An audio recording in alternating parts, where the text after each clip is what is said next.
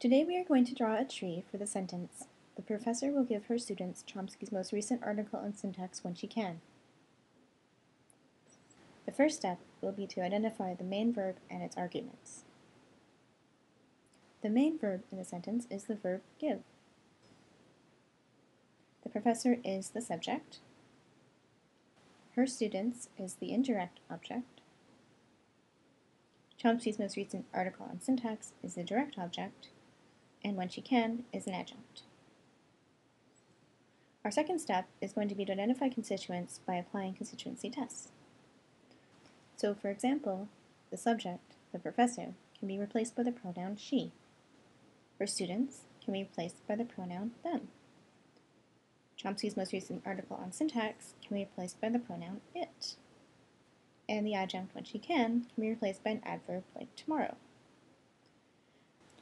The next question is where, exactly, the adjunct attaches. Is it to VP or to TP? We know that it is part of the VP because we can replace the entire VP by do so too, as in, and the TA will do so too. This suggests that the adjunct is still part of VP, including the other two objects. The third step is to identify the structure of the major constituents. We can do this by doing a rough tree structure using triangles. So for example, we can identify our subject constituent, indirect object constituent, direct object constituent, and adjunct. Then we can start to build up the VP by having V and its two objects. Then we can add the adjunct to VP. And then finally, we can add the TP layer, which is going to include the subject, T, and the VP. Step 4, we are now ready to draw the tree. So first of all, we're going to draw the TP shell as follows, including full X-bar structure. The subject, the professor, is going to be a DP with an NP complement.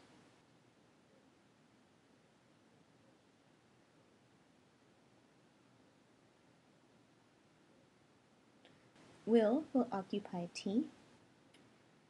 The VP, as you remember, has an adjunct, which we'll draw later, but leave a space for. The V bar will have three branches: the verb give, the indirect object, and the direct object. The indirect object, her students, is relatively straightforward. It contains just of a D and an NP complement.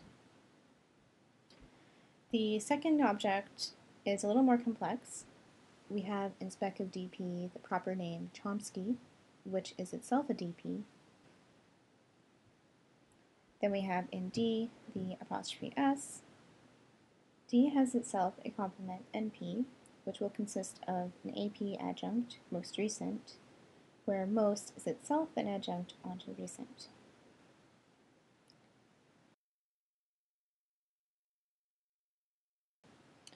Then we have our NP, which includes the noun article, which has a PP complement, which includes on, and then a DP complement syntax. Syntax, we do need to write out the full structure because it has a null determiner.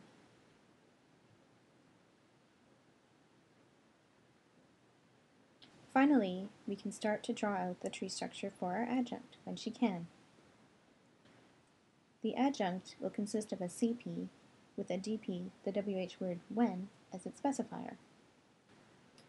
Then we have our CP with a null C. C will take TP as its complement. The subject, she, occupies specifier position of TP. The modal, can, occupies T. It takes a complement, VP, but this VP is null because it has been elided. And that is a tree.